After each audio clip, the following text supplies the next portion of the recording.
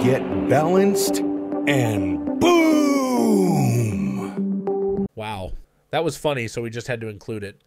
To be fair, it does make that sound. Hey everyone, welcome back to the channel. If you're subscribed to our newsletter, then you've probably heard the news. We've got our hands on the latest from SKYRC, the automatic tire balancer. Now, we're big fans of SKYRC around here because they're always coming out with some pretty innovative tools for the RC hobby scene. You might be familiar with a couple of their hits, like the GPS speedometer or the corner weight scale system. When the new tire balancer arrived, our first move was to see if anyone had already tried it out. Given it was so new, we weren't even sure there were reviews out there. But sure enough, we found a few early adopters who had shared their thoughts. The feedback was all over the place. Some really liked it, while others seemed to struggle with making it work. So, before we could think about officially launching it, we knew it was essential to test it ourselves. Alright, let's break down what we're diving into today. By the end of this video, there are two main things we really want you to walk away with. First off, we're going to introduce you to this new gadget. What it is, what it's supposed to do, and how it works. We're keeping it straightforward because honestly, this tool is all about making the tire balancing process easy. Second, we're aware there's been some feedback about issues users have encountered. We're not just going to talk about these, we're going to share our own experiences with the device, including the hurdles we came across and how we overcame them. Now, we figure many of you already understand the need to balance your tires, but for anyone who's still wondering why bother, we've got something special lined up at the end of this video. Think of it as a mini science class. We'll throw in a bit of math and a demonstration to really show you why this step is key. We are certain it will help you see why keeping your tires balanced is super important. So let's take a look at this tire balancer.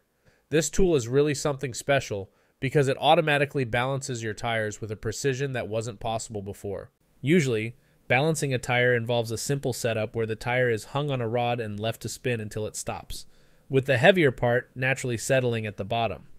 Then it's all about guessing how much weight to stick on the opposite side to make it balanced. It's a lot of trial and error.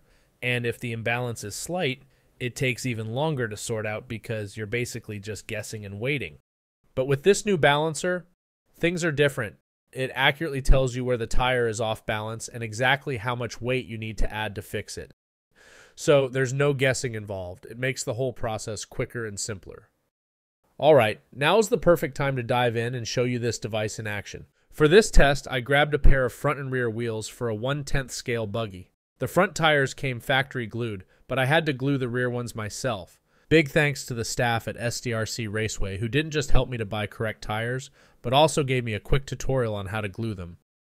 Before we get started, there's a small but crucial step you need to take, tightening the screws on the bottom of the device. The reason behind this is quite straightforward. These screws actually secure the scale sensor and the whole motor assembly with it against the bottom plate inside of the machine. These screws being loose actually serve as a safeguard to protect the sensor from taking a hit if the device is knocked or dropped, preventing any damage during transportation. Additionally, I discovered that the fixture the device comes with plays a key role in centering the shaft when the screws are loose. If the shaft is allowed to wobble, it could lead to damage. So, if you're going to loosen those screws again, make sure to first reattach the fixture to the shaft. This ensures everything stays properly aligned, helping to keep the balancer in prime condition. Next up is the calibration process. To start, you power up the device while holding the button to enter calibration mode. But before you dive in, there's a crucial step. Make sure to remove the adapter. This is a common mistake and a big reason why many reviews mention failed calibrations. I'll show you later how not removing the adapter at this stage will result in failure. Next, you either weigh the adapter, or if you already know its weight, you simply enter that information. I'm on the fence about how much tweaking the weight really impacts things, given the device's claimed 0.2 gram accuracy. It made me wonder why calibration is necessary when many kitchen scales with similar accuracy don't require it. But moving forward, after inputting the weight, you then attach the adapter. Here, I also want to mention an important point. There's a bit of flexibility in how you attach the adapter to the shaft, how far in or out it goes. Just ensure it's pushed in far enough for the top pin to slot into the groove on the adapter. This step is crucial for securing the wheel later. Now that we've got the device calibrated, it's ready to go for actual balancing. I'll cut right to the chase and focus on the regular balancing process, skipping the early hiccups. Just a quick heads up, it's important to tighten the wheel on the adapter reasonably well. If it's too loose, the wheel might unscrew itself during rotation, since it turns in the same direction as the adapter's thread. The machine takes the wheel for a few spins, stops, and then positions the wheel at a specific position. On the screen, it shows me the amount of weight to add to the wheel's bottom in that position. I follow through, add the weight, and hit continue. After another spin, it then suggests a second adjustment, likely because the initial imbalance was significant. To calculate the mass, the software must assume a certain radius of the wheel, where the weight is added. This is because the scale actually measures force, not mass, and the centripetal force of the imbalance is proportional to the radius. So if the imbalance is large and the actual radius differs from the machine's assumption, it might lead to miscalculation and could explain why a second tweak is necessary. Once the final adjustments are in place, the device confirms the wheel is balanced and we're all set. Next, I want to show you the rear wheel, the one I glued myself, which only needed a minor adjustment. This was an interesting find, suggesting that purchasing wheels and tires separately and gluing them yourself could lead to better balanced tires. At the end of this segment, I want to add a quick note on how I evaluated the effectiveness of the balancing. To do this, I used the SKYRC Tire sander to spin the wheels at a relatively high speed and observe the vibrations, both before and after using the balancer. The unbalanced tires vibrated intensely, enough to make the sander start sliding across the table, and I had to hold it with my hand. In contrast, the balanced tires spun much more smoothly, and the sander stayed in place. This simple test clearly demonstrated the difference. So, how does this tire balancer work its magic? Let's take a quick look at what SKYRC says about it on their website. They talk about two key parts that make this tool so smart. First up, there's this thing called a low-capacity, high-accuracy aluminum load cell. In simpler terms, it's a sensitive scale sensor that can measure weight with up to 0.2 gram accuracy. This is what makes sure the balancer can tell you exactly how much weight to add or remove to get your tire perfectly balanced. Then there's a stepper motor. This isn't your ordinary motor. It moves in tiny, precise steps, and because it moves step by step, it knows exactly how much it has turned. This helps the balancer figure out where the heavy part of the tire is, so you know where to add the counterweight. I was pretty curious about the exact design of this device, so I decided to take a closer look by opening it up and shining some light into this black box. Here you can clearly see the load cell at the bottom, and above that, the entire motor assembly with the shaft is mounted on it. About the 0.2 gram accuracy, it might not sound super sensitive, especially when some scales go down to a milligram, but those ultra-sensitive scales can only handle up to 20 gram, while the load cell in this balancer can manage up to 1 kilogram because it needs to support the motor, the wheel with its adapter, so it's a bit of a trade-off, but it turns out to be just right for balancing needs. The way this device combines its two main components is pretty clever. It spins the wheel at a set speed, and during this spin, it's constantly checking the weight on that sensitive scale sensor. What it's doing is collecting data on how the weight changes at each angle of the wheel rotation, which likely forms a pattern similar to a sine curve. This happens because the imbalance in the wheel spins around and it either adds or takes away from the total weight due to the centripetal force. From the gathered data, the software identifies the peak's angle and also calculates the amplitude. This amplitude is used to determine the mass needed for balance, and the angle is used to position the wheel with the heaviest point upwards. So, you end up with a perfectly balanced wheel by adding the exact amount of weight in the exact spot needed to counter the heavy side. Finally, let's discuss the problems. First, let's tackle the most common issue reported, calibration failures. There's been a lot of guessing on why this happens, with some people unable to resolve it at all. Honestly, when my first calibration went smoothly, I was almost disappointed. I didn't run into the problems I'd heard about, which meant I couldn't troubleshoot them.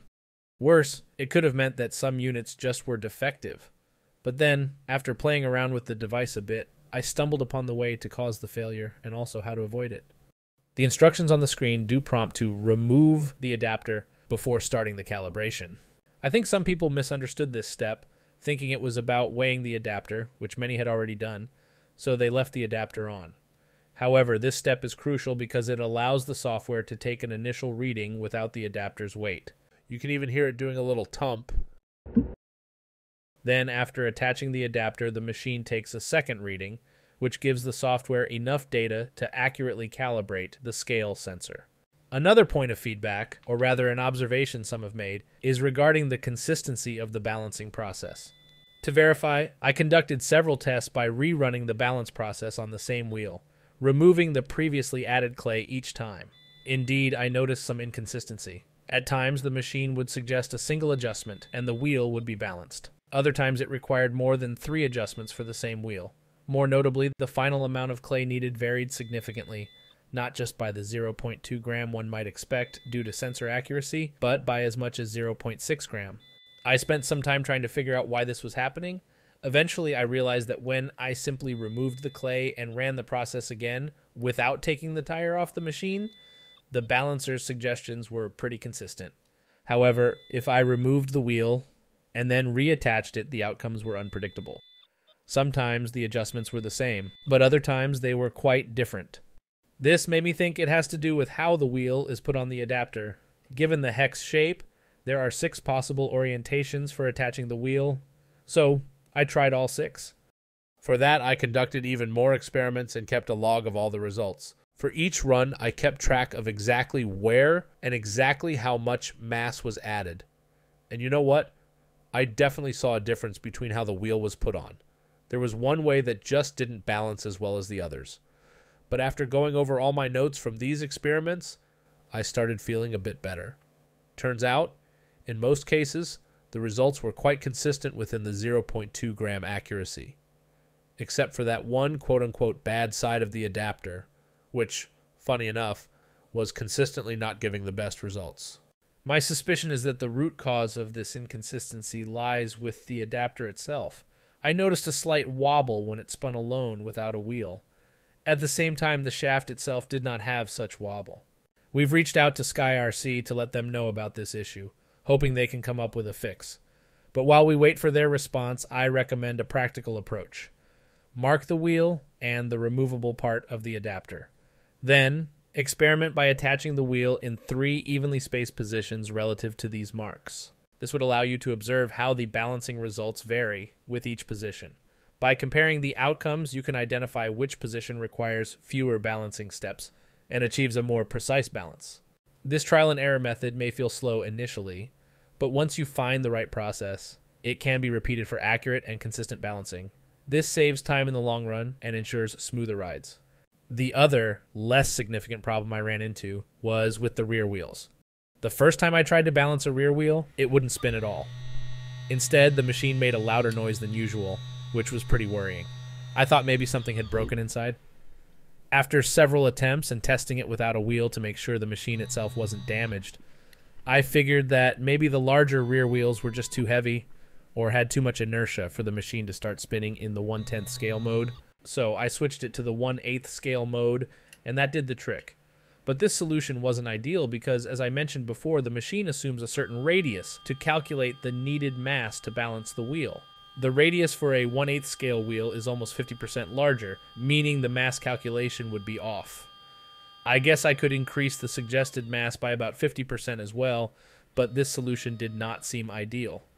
At first I was hesitant to touch the wheel when it tried and failed to spin, but then I decided to give it a gentle spin at the first second of rotation, and that worked well. We also reported that to SKYRC, and we hope it can be fixed with a firmware update. But for now, if you run into this issue with larger, heavier wheels, just give them a little nudge, and they should start spinning fine. All right. Heading into the last stretch of our video, let's tackle the question that's at the core of the motivation behind this product. Why balance tires? Is it really a problem? You've probably heard the standard reasons. Vibrations from unbalanced wheels can make your car less stable on a track. Some also mention loose screws, or an extra strain your shocks and suspension. But when the balancer suggested adding just about 1 gram of clay to fix the imbalance, I'll admit I was a bit skeptical. Could such a tiny imbalance really matter that much, especially if the weight of the whole car is 15 to 20 times larger? So I decided to crunch some numbers to see just how big of an impact it could have. Here are some formulas. Feel free to check the math. The goal was to compare the weight of a car to the centripetal force generated by a mere 1 gram mass, rotating inside a standard wheel, when the car is moving at a nice speed of 30 feet per second, equivalent to about 20 miles per hour. I got this speed from a video of a race at SKYRC Raceway I found on YouTube. The result? At this speed, when the car was entering a turn, this is how the comparison of forces actually looks like. We only have 400 grams on the right, since the weight is divided between 4 wheels. The next question is, so what? How does it affect stability? Well, the stability of your car relies on the friction between the tires and the road. And there is such a thing as maximum force of friction, which is proportional to the force with which the tire is pushing down due to the car's weight. The harder you brake or the faster you go around the turn, the more you test the limits of this friction and risk sliding. Here's where wheel vibrations come into play. They cause the force pushing the car down to change dynamically, which affects the maximum friction force and can make your car lose traction sooner than you'd expect. But enough of this lecture. How can we see the effect with our eyes? I don't have a car to show this directly, and even if I did, demonstrating this could be tricky. So I came up with this. I used the SKYRC Tire Sander for my demo. With my power source, the sander spins the wheel at about 60 times a second. With the wheel's size, this is equivalent to about 33 miles per hour, a bit faster than a car typically goes by my amateur estimate, but it illustrates the point well. Here I took a wheel I had already balanced and removed almost a gram of clay to unbalance it again. I then set up the sander with the wheel on a surface at a pretty steep angle, where it's fairly close to sliding down, but not close enough. The only thing keeping the sander in place is the same friction that prevents a car from losing traction on a track. When I turned it on, the unbalanced wheel caused the sander to vibrate and slide down the slope due to reduced friction. For comparison, I added the clay back to balance the wheel and gave it another go. This time, with the wheel balanced, there were hardly any vibrations, so the sander didn't move. I think this perfectly demonstrated how a balanced wheel helps maintain traction. I just wanted to see it slide again, so I took the clay off again to unbalance the wheel, and sure enough, the sander slid down the slope once more. As we wrap up this video of exploring the intricacies of wheel balancing with this device, I trust you found the journey enlightening and the strategies we discussed beneficial. Navigating through the initial hurdles to mastering a routine that delivers reliable outcomes has shown us the remarkable potential of this tool. With a bit of persistence and a willingness to experiment, perfecting wheel balance becomes quick and easy. So, if you're really into taking your RC experience to the next level, give this tire balancer a try. Thank you for being a part of this adventure. Keep exploring, stay curious, and never hesitate to venture into the unknown in search of better solutions.